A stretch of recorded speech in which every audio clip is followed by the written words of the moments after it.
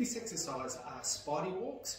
They're an exercise that we use to get the shoulder moving a little bit better, particularly if it's stiff after injury or maybe even after surgery. So it's a fairly simple exercise. All you need is a wall. What you are going to do is place your hand on the wall, and we are going to use the strength of your fingers to help to mobilize the shoulder and get it up moving, okay? So you go as far as you want to or that you can into range. We want to stay nice and relaxed. We're not compensating by leaning back when we go into this forward position. And then I want you to, in a nice controlled fashion, come back down the wall. We also do it out to the side where we stand side onto the wall, facing forwards, and then using the fingers exactly the same, but now we're lifting our hand out to the side.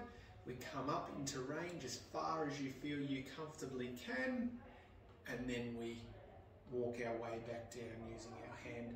The end goal for both directions is to try to get up as high as we possibly can, so all the way up there to the side and all the way up there to the front.